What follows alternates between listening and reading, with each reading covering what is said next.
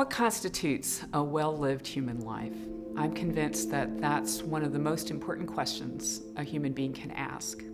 In the 1960s, Frank Sinatra sang the song, "I Did It My Way." According to that song, a well-lived human life is one where at the end of your life you can say, "I didn't live by other people's standards. I did things my way." That song was wildly popular, but its message is muddled. Having a high self-approval rating is not enough to constitute a well-lived human life. So what does it mean to have lived a meaningful life?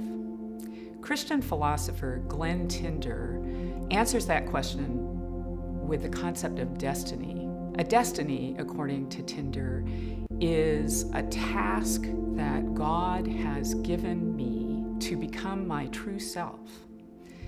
One can fail a destiny by being confused, or by being mean-spirited, or by being lazy. To have a destiny means that your life is a quest, not just a random series of events. The concept of a destiny is appealing, but it's also scary. We can have many regrets, and we can create tragedy by being confused by our destiny and about our destiny. And we have only a dim understanding of who we really are and of who others are.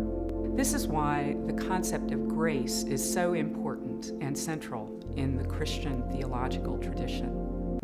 The God who created us and who has intentions for us also is working to redeem our mistakes and to make us people who can grow into our true selves.